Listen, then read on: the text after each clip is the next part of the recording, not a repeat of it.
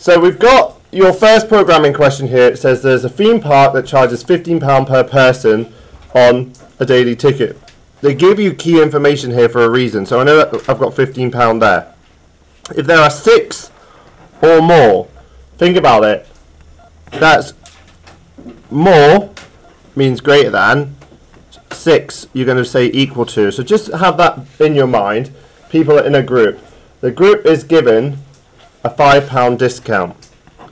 I always go through and answer these questions and underline the key facts. It says write a Python program to calculate the total charge for a group visiting the theme park. The program must get the user to enter the number of people in the group. So that to me right there is I'm going to need to use input, or if it was pseudocode, user input, and calculate the total charge by charging £15 per person. So realistically there I'm going to say person times 15, just getting that in my head, reducing the total charge by £5 if there are 6 or more people. 6 or more, and output the total charge. You should use indentation as appropriate. So first of all, alright, I'm going to put this here. The first thing you want to do is you want to start on this line here, because then you can use these lines to help you indent. The first thing I'm going to need to find out is how many people are in the group. Alright, so what you're going to do, I wonder if I've got my ruler here, I want to show you it in pseudocode as well. So I'm just going to draw a line down that page for you. Now, what I'm going to do is I'm going to say group is equal to int input.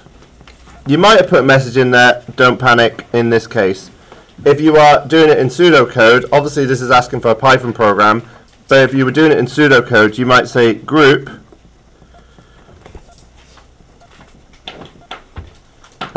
string to int, and then in brackets there I might put user input. Alright, so now I've got, remember this is Python, this is pseudo. Alright, now what I'm going to do there is I need to work out, remember it says £15 per person. Really, really easy thing to do here is total, don't need any indentation because there's no if, alright, total equals group times, what value am I going to put? 15. Yep, 15, exactly. Alright, and in pseudo it would be total is group times 15. Alright, now what I've got to do is I've got to work out, remember, look what it says here, if there are 6 or more people, reduce the total charge by 5, okay? It doesn't say per person, it says the total amount, alright? This is where you do an if. So I'm going to say if group is greater than or equal to 6, here, if group is greater than or equal to 6, so that's not really that different, okay? If group is greater than or equal to 6, all I'm going to do is say total is total minus 5, total, oh that should have been an equals there, sorry, got my pseudo mixed up, total is total minus 5. So in Python it's just an equals, sorry. And then on pseudo you'd probably put end if, don't need to do that here, alright. You don't even necessarily need to put an else because the if will happen, right? and then I would print out the total. Notice I moved back here, alright, because if that stayed indented, that would have carried out as part of the if statement. Alright, I always need to print out the total. Alright, that, if I left that there, would only print out the total if there was more than 6 people.